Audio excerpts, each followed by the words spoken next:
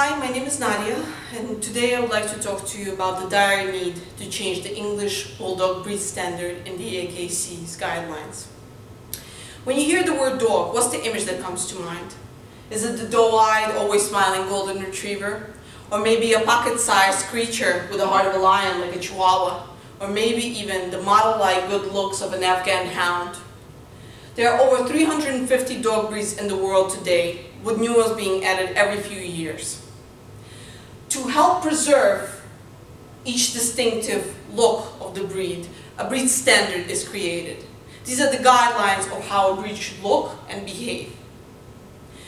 In the United States, it is the responsibility of the American Kennel Club, or the AKC for short, to help define, preserve, and protect each individual breed.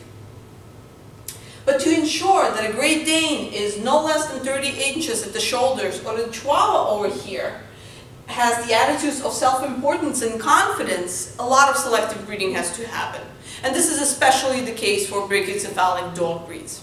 And what is a brachiocephalic dog breed? Ta-da!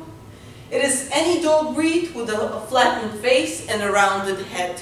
And these are just some of the representatives of the breed. I'm sure you know more, like French Bulldog, some Mastiffs, and even Chihuahua in the previous slide is a brachiocephalic dog breed.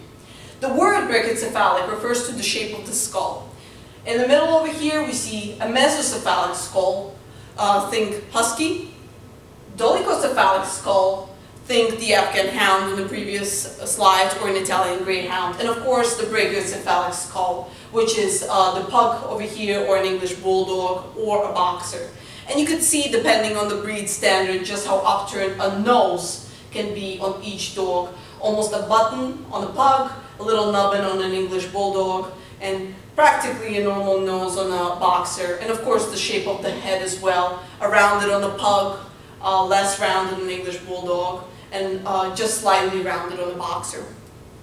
But it is because the standard calls for a very specific look in the face and the body that a lot of the dogs develop health problems, such as breathing problems, right, because of the narrow passageways and the flattened face, heart problems because the chest shrunk but the heart remained the same size, teeth problems. There are 42 teeth in the dog's mouth, very little space to put it on the pug, or a French Bulldog for that matter. Eye problems, there's not enough space for the eyes in the skull. Skin and ear problems because of the extra folds. Mating and giving birth, of course, because the puppies sometimes have a wider skull than the female's pelvis.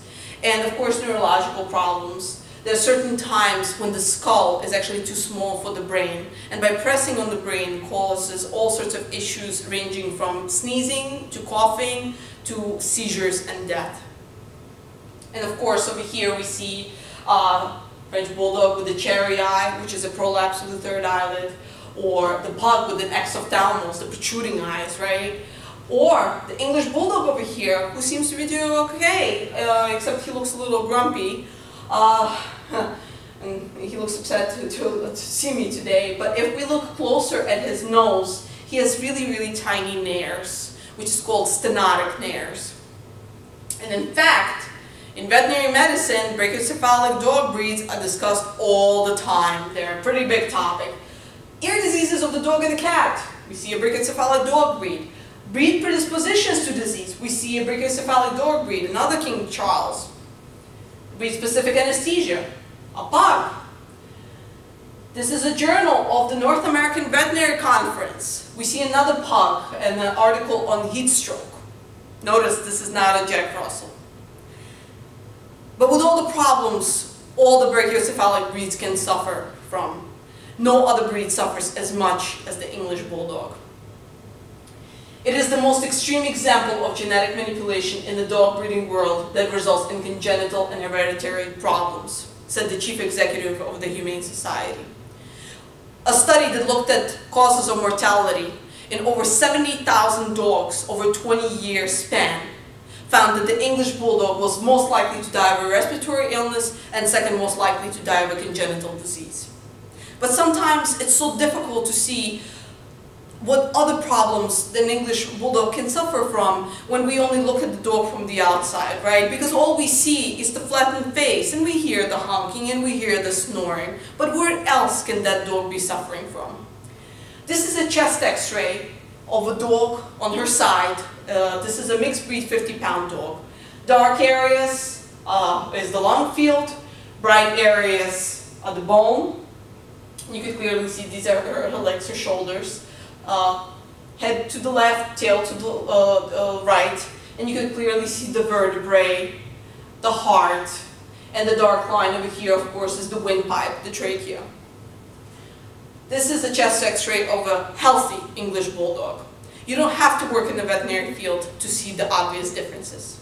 The heart is about the same size. Bulldogs weigh the same 50 pounds, so of course they need the same size pump to circulate the blood throughout the body.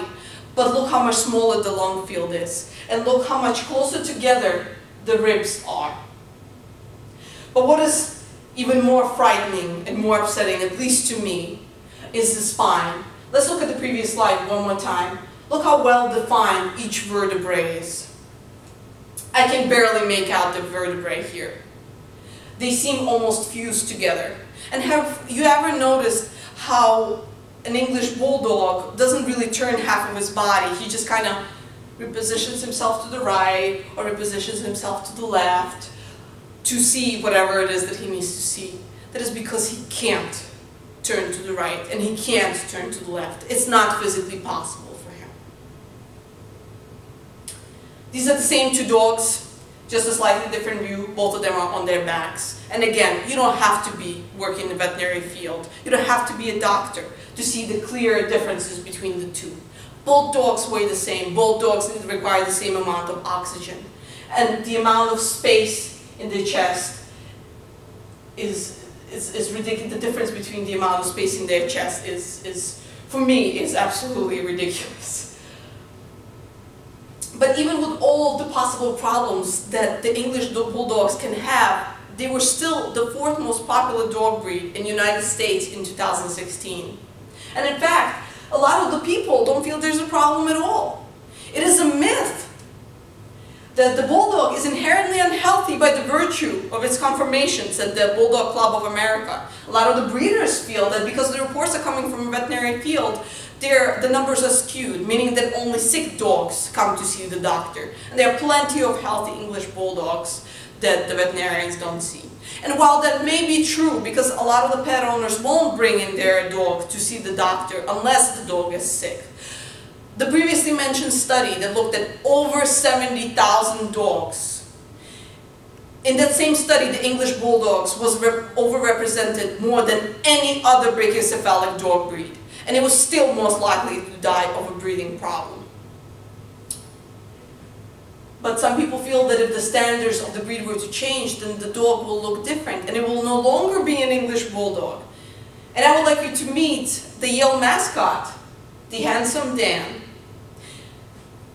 This is Handsome Dan in 1889, an English Bulldog, and this is Handsome Dan in 2015, still an English Bulldog. Now we can clearly see the physical differences between the dogs, right? The taller here Dan, longer neck, longer body, but he's still an English Bulldog. But then again, people think, if the dogs were really suffering, wouldn't they show it? I mean, let's look at this young man. This is Otto over here. He's a Guinness World Record winner. He's a skateboarding bulldog. I don't know how to skateboard. The dog knows how to skateboard. He's active, he looks happy. Look at that lolling tongue. Look at that smiling face. Does he really look like he's suffering? But if we look just a little bit closer at his nose over here, his little button nose, we see just how small his nostrils are. We see that Otto over here has stenotic nares. I would like to demonstrate how a human being would breathe if we had the same nares as Otto over here. I want you to take in a deep breath in through your nose and exhale through your mouth, just like so. Yeah? Alright. Now I want you to put just some pressure, just on the very tip of your tongue, of your nose, just on each side of the nose, just a little bit, and take the same Deep breath in.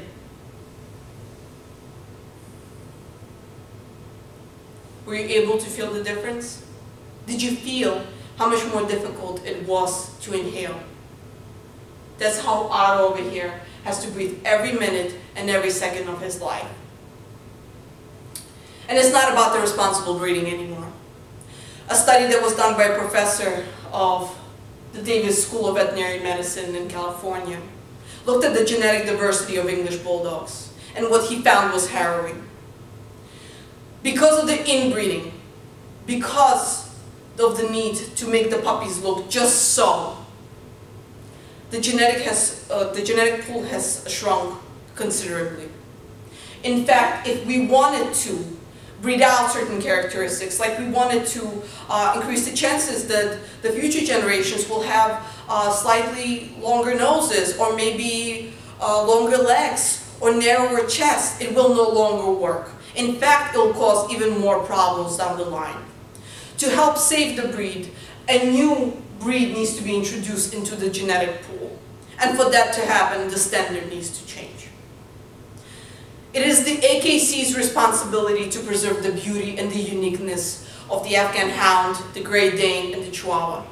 It is also the AKC's responsibility to protect the health and the well-being of all dogs. There is no doubt that the English Bulldog is suffering. And when we think about the English Bulldog, we think about the England's icon, right? I mean, you think about Churchill, you think about English Bulldogs.